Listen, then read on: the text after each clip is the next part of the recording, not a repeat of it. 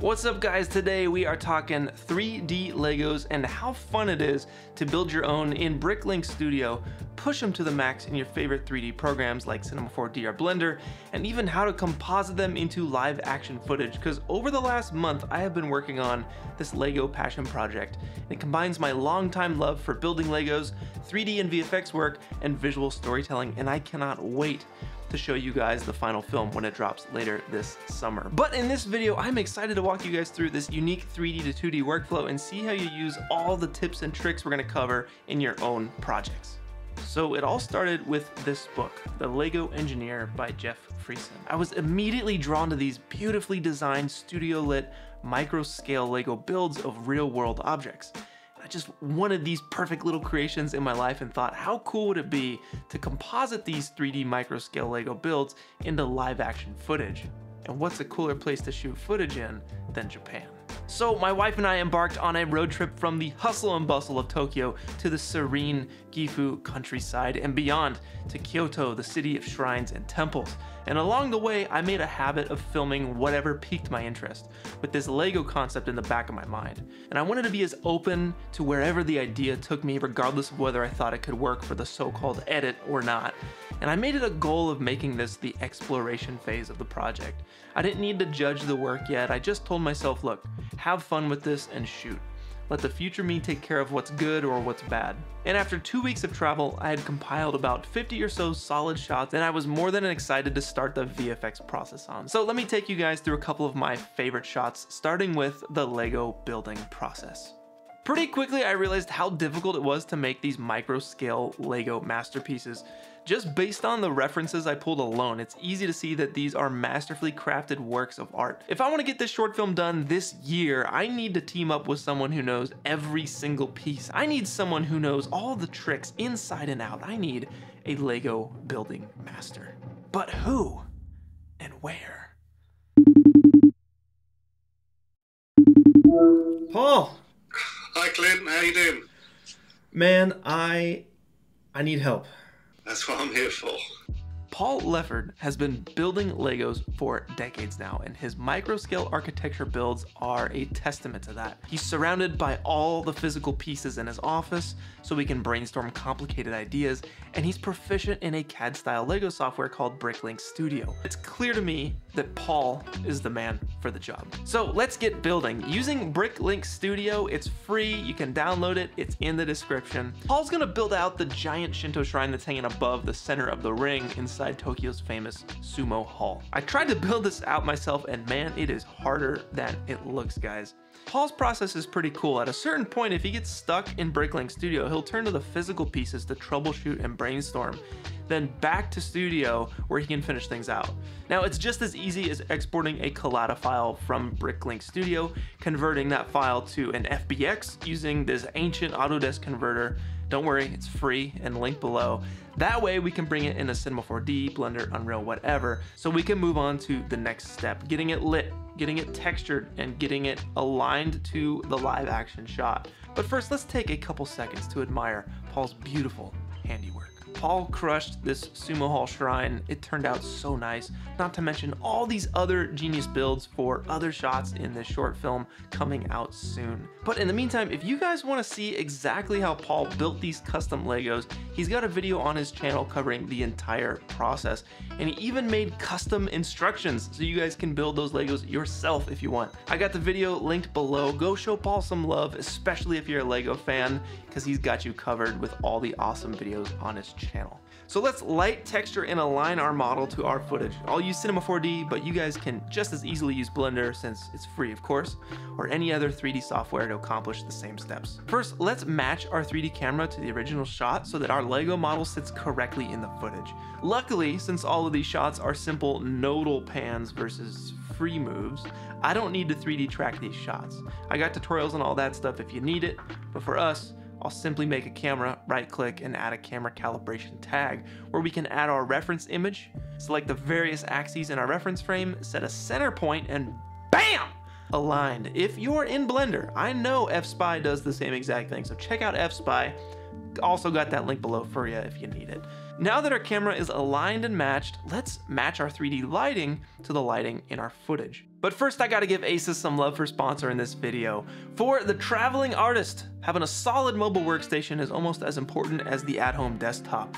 If you're in the market for a laptop, hear me out, because you can easily knock out projects like this on their new ProArt StudioBook 16 OLED laptop. It's equipped with a gorgeous color-accurate 16-inch 3.2K OLED touchscreen display, and its color accuracy is graded at Delta E less than 1, which means its color accuracy is beyond what the human eye can even perceive. The 120Hz true black display is perfect for creating on-the-go 3D art while simultaneously giving you the best gaming and movie watching experience. It comes loaded with a 24-core Intel processor with clock speeds up to 5.6 GHz, making 3D tasks like simulation a heck of a lot faster, and up to an NVIDIA RTX 4070 GPU. It ships with 32 GB of upgradable RAM, up to 64, as well as a 1TB SSD drive, also upgradable to 8 TB, for quick file transfer and storage for all your applications, and comes loaded with full I/O support. So two really cool features I dig on the ProArt laptop is this touchpad is actually stylus compatible for writing or drawing, and the ASUS dial, which lets you control things like brightness and volume by default, but by using the new and improved ProArt Creator Hub, you can configure the dial to adjust brush size, saturation, layer opacity, and more. For the longest time, I have needed a laptop to support my creativity on the go, and after using the ASUS ProArt laptops, I am happy to say I legit vouch for these things. They can do everything from rendering complex 3D scenes in your 3D programs of choice to editing high-res footage or compositing in After Effects. Not to mention they're perfect for mobile gaming and LAN parties too. So click that link in the description down below to learn more about the ASUS ProArt StudioBook. And lastly, I just want to say thank you to all the artists who participated in the ASUS Pro Artist Awards 2023. The contest ends today, and I cannot wait to take a look at all of your animations. Now, let's get back to the art. Now there's a handful of little tips and tricks that I use to match the light, as it's such an important step. I almost always start with a high dynamic range image. HDRIs are made by stitching together a series of bracketed images, ultimately creating a 360-degree sphere of your custom environment. And we'll use this image to light our 3D scene. Ideally, I would have captured a custom HDRI for every shot I filmed, but I did not have time while on vacation, so here's what I'll do instead. Go to HDRI Haven and grab an HDRI that resembles your scene the closest. We'll use one of these images to get our lighting to the 85% mark. Now to light our scene with this image, I'll drop it into an HDR environment object and hit render. Success.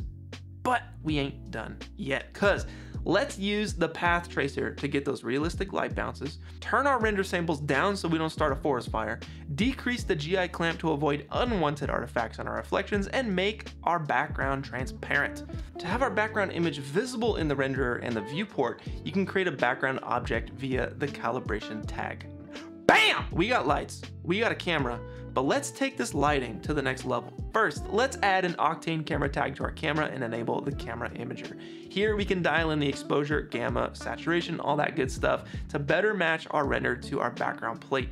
The closer we can match this here in post, the easier our compositing job in After Effects will be. You can also enable some post glow, and of course, let's orbit our HDRI until we feel it best matches the lighting in our footage. And here's where the real spice comes in. Remember how I said the HDRI is gonna get us 85% of the way there?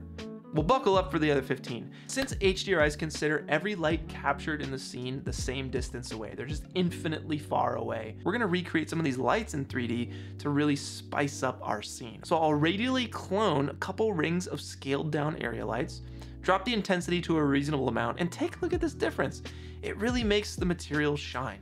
And speaking of materials, let's bring our materials to the next level with some surface imperfections. First, I will convert our C4D materials to Octane materials. If you're using Redshift, you convert them to Redshift materials. Now, I can select all these materials and make batch edits. First, I'll take the roughness down to a really low value because I want my Lego pieces to have that nice sheen. Another thing I want to do is bevel these edges, and I can actually do that with a round edges node in these Octane materials. That way the bricks don't look as clinical. I'll just dial in a low value and make sure they're set to accurate.